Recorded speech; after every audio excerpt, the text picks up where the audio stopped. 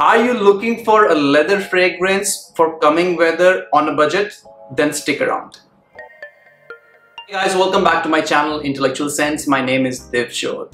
Now in today's video, I'm presenting to you one of the new alternative to one of the most famous fragrance in the world called Tom Ford Tuscan Leather.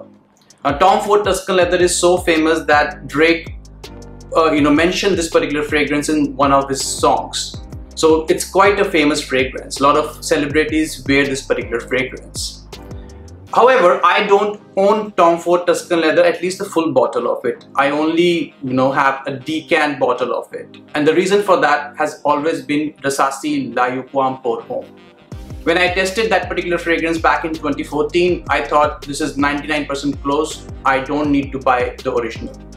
However, what has happened is that in the recent time, Yuqawam pour Homme has been reformulated. And a lot of you people were looking for an alternative. So I'm presenting to you House of Ahmed Al Maghribi and their fragrance called Leather. It's touted as the killer to Rasasi Yuqawam pour Homme. So let's see if that is correct or not. We will start with the presentation first. Let's start with the presentation. Now if you look into the box of it, it has got a tan color to it, which is I guess symbolizing the tanneries from where the leather comes. And it has leather written on the front. On the back you've got details. It's EDP concentration. It's made in UAE, and I think it has 39% volume to it. And on the bottom I see the expiration code and the batch code. On the top it says House of Ahmed. Now as soon as you open up the box, the bottle does not sit very tightly. It's a very flimsy box. The box could be better in my opinion. But the bottle is frosted bottle. It's a very simplistic, classy bottle, I will say. It has got leather written on it. On the back there is nothing. On the bottom it says EDP and made in UAE. The cap is, I like the cap actually. It's very classy cap. It's a plastic cap, though it looks like a wooden cap, and it sits very tightly on the top. So very nice cap, I will say. And the sprayer is very good. So I will say I like the bottle design of it. I like the simplistic bottle design of it. The box not so much, I will say. So I will give it 8.5 out of 10 on presentation, looking at the price point of about $18.99 for 50 ml. Let's start with the note breakdown of this particular perfume. Now what I did was I compared this particular fragrance with my vintage Tuscan Leather juice which I have got. I think that is from 2014 or 2012, I don't exactly remember, but it's pretty old. Now as soon as I spray it, what I was seeing was in leather was there was a richness to it. And you smell the saffron, the spices coming through. In Tuscan Leather, along with spices and saffron, you see a touch of raspberry note, which was not present in the leather, which was making Tuscan Leather more smoother. This was slightly more raw than Tuscan Leather, but still smooth and rich. I will say this, the opening of it was about 90% close to the original Tuscan Leather vintage formulation. And in about 30 minutes, I start smelling the note of leather accord coming through, along with the accord of jasmine. Now in Tuscan Leather also the same thing was happening, and I felt at this point they became more closer, about 95% close they were together.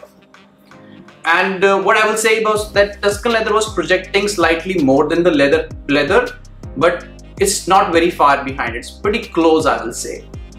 Now the dry down of this particular perfume, which is quite famous, as a lot of people compare it with the cocaine, the drug which we talk about. Now I have never smelled cocaine, so I can't tell you if it smells like that or not, but it's very ashy and smoky along with Tuscan leather note, along with suede leather also.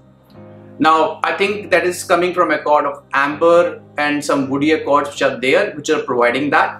And I felt at the base, the dry down of it, it was almost similar to Tuscan Leather. Tuscan Leather was slightly, like I said, was projecting more, but I felt that at the end of it, this lasted much longer than Tuscan Leather, about 2 to 3 hours longer. Because Tuscan Leather was lasting about 9 to 10 hours on my skin, this was lasting about 12 to 13 hours on my skin. So it was outperforming Tuscan leather by a long time. Now this particular scent profile of Tuscan leather is quite masculine scent profile. I don't expect a lot of women to be able to pull it off unless you have a very, a strong personality, I will say. And this is very much a fall and winter kind of fragrance also, with very low compliment factor to it. Not many people will compliment on this particular scent profile. But in general, leather was, was there. It was there along with Tuscan leather. It was not far from it. I believe Rasasi La Yuqawam was closer to Tuscan leather, but this is not very far behind. So what is my overall thought on this particular fragrance? I think a lot of people will move away from Rasasi La Yuqawam Pour Homme now. They will stop searching for those vintage La Yuqawam Pour Homme formulation, because I believe this particular fragrance captures the essence of Tuscan leather very well. And if you have to look into the price point of it, this particular fragrance is about $18.99 for 50 ml at fragaholic.in. And Tuscan leather is about 50 ml, about 16,000 rupees, 70,000 rupees, that mark. So the price point is very different. And Rasasi is about, I think, 6,000 to 7,000 rupees. But Rasasi has been, La Yuqawam Pour Homme has been reformulated. So that's a big issue with that particular fragrance. So in my opinion, this fragrance does the job if you're looking for that raw leather kind of scent profile which you're looking for, very masculine scent profile. So I highly recommend this particular fragrance. It's a very good value for money fragrance. But like Rasasi La Yuqawam Pour Homme, there is a big chance that this fragrance will get reformulated. Most of the good clones, their first couple of batches are pretty good, and later on they reformulated, and this happens with most of the clones. So my recommendation is that if you're looking for a leather fragrance, go ahead and buy this particular fragrance, because this will be your great companion in the coming season of fall and winter. And this lasts pretty long. It has got the richness. It goes through all the phases like what Tuscan leather also goes through. And like I've said on this channel, that journey does not happen with the clone fragrance. They only target the dry down. But this fragrance was going through the top notes, the middle note, and the dry note. So I enjoyed this particular fragrance. I enjoy this particular house also, Ahmed Al Maghribi. This house does very good perfumes in my opinion at budget. So guys, this is my review. I hope you enjoyed it. Until next time, have a great day. Bye bye. Cheers.